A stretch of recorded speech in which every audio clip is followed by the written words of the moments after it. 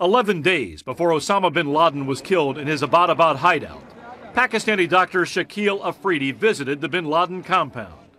Afridi was secretly working for the CIA, reportedly running a phony vaccination program aimed at collecting DNA proof that could verify bin Laden's presence. Shortly after the Navy SEALs raid, Afridi was arrested and charged with treason.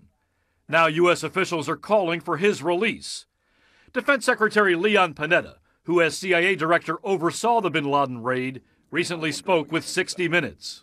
I'm very concerned about what the Pakistanis did with this individual. This was an individual who, in fact, helped provide intelligence that was very helpful with regards to this operation. Pakistani officials say Afridi's vaccination ruse, carried out without their permission, helped the U.S. confirm the location of the world's most wanted terrorist. This nurse, who worked with Afridi, told CBS News no one answered the day they knocked on the door of the bin Laden compound. And U.S. officials won't confirm Pakistani claims that Afridi eventually secured DNA samples from bin Laden's relatives. But a senior U.S. official told us today Afridi helped save Pakistani and American lives. His activities were not treasonous. They were heroic and patriotic.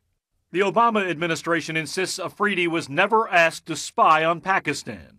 He was only asked to locate al-Qaeda terrorists, something Panetta said was clearly in Pakistan's interest.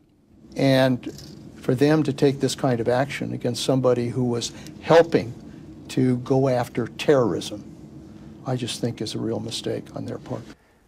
There is no sign to this point that the Pakistanis are even thinking about releasing Afridi, and that's frankly putting a further strain on already bad U.S.-Pakistan relations. Fact is, Scott, neither government trusts the other.